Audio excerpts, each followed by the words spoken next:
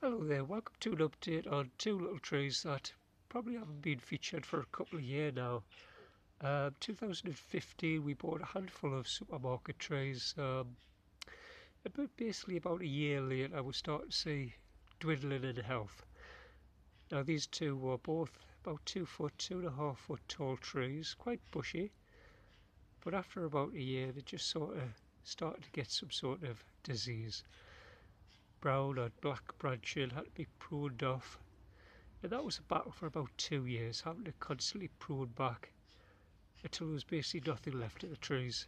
Whether it was Psuedamona infection or Verticlium Wilt, I'm not sure.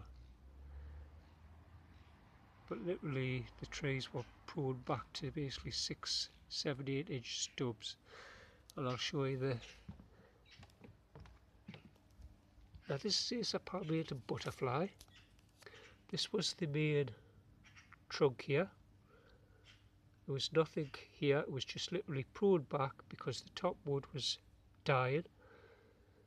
And this is Acer Palmatum Beni Maiko. Excuse me, I'll try and get in.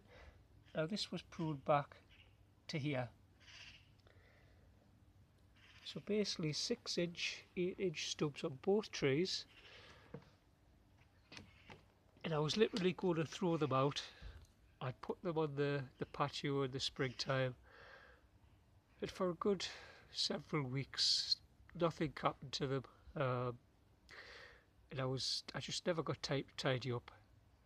But early summer I started to see shoots on the both little stumps, and I thought, oh well, there's life in them now, I'll give them a bit of time. They both slowly come back. That was a good few years ago,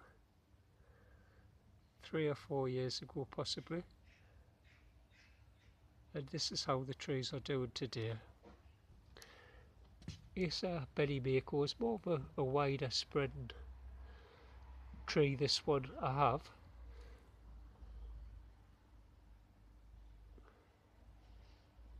Quite a lot of leaves, and as you can see it's doing okay. There's a few leaf issues here and there, but it's that time of year and looks like some sort of insect damage.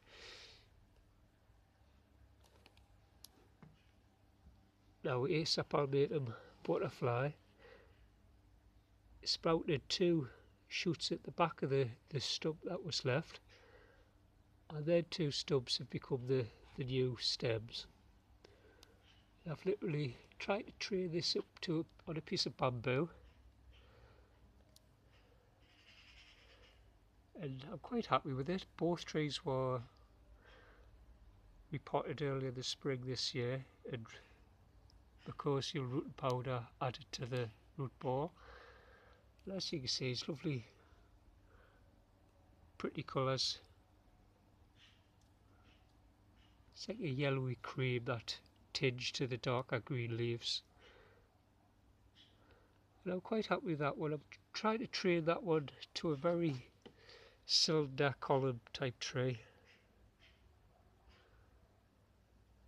I wasn't really fussed on this one as a bushy tree, but the more I've seen it every year recovering, I'm glad it's doing well, and I'm going to experiment trying to train this one quite tall and quite thin.